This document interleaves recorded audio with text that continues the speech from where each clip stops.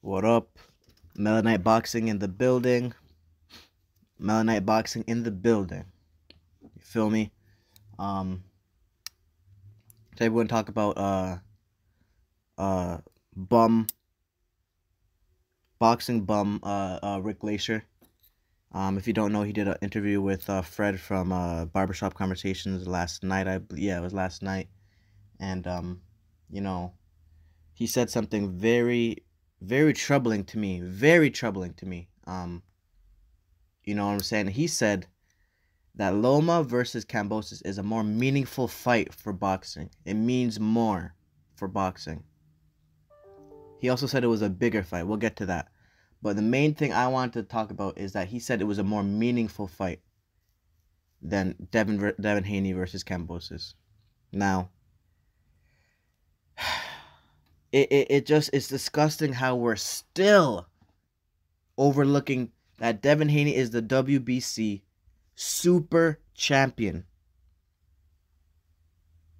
Can we just let's let that marinate for a second, He is the super champion.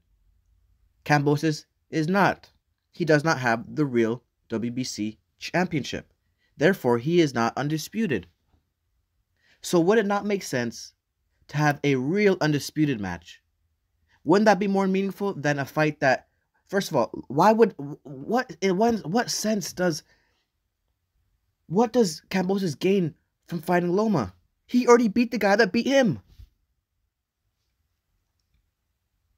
I mean, what are we doing? What are we doing? This is the narrative that they're truly trying to push. And it's not making any sense, but they will convince you that it makes sense because the word that they use, this rhetoric. Oh, people don't know about Devin Haney. Oh, it's not a big fight. What? Devin Haney has done bigger numbers. He makes way more money than Loma. Where are we getting these things? Where are we getting these ideas? This dude Rick Glaser is just pulling shit out of his ass. Straight. This is alarming, bro. This is alarming, and people and I see people starting to agree with this stuff. It's ridiculous.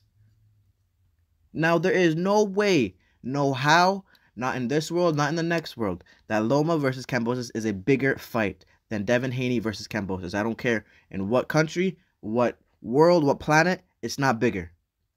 Whether it's Australia, America, UK, it's not bigger than Devin Haney.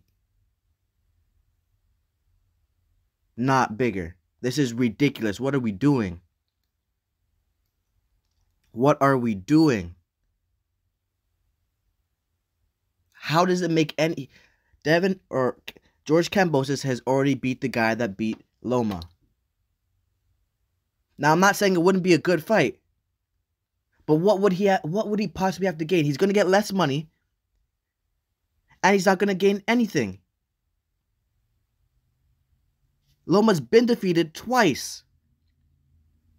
If he beats him, it's whatever. He's already been beat. If he beats Devin, he's beat an undefeated fighter and becomes undisputed. Why would you not want to do this? And you get more money. And if Devin beats Kambosis, he becomes undisputed, which is what he's been chasing for time. People keep ducking this dude. This is ridiculous. Let's get Devin Haney that fight, man. He deserves it. He is the WBC champion. It only makes sense to have the undisputed showdown. You know what I'm saying? This is ridiculous, man. This is alarming that people are seriously trying to push this narrative. This is alarming. Let's get Devin Haney that fight. Let's get Devin Haney that fight. That's all I got.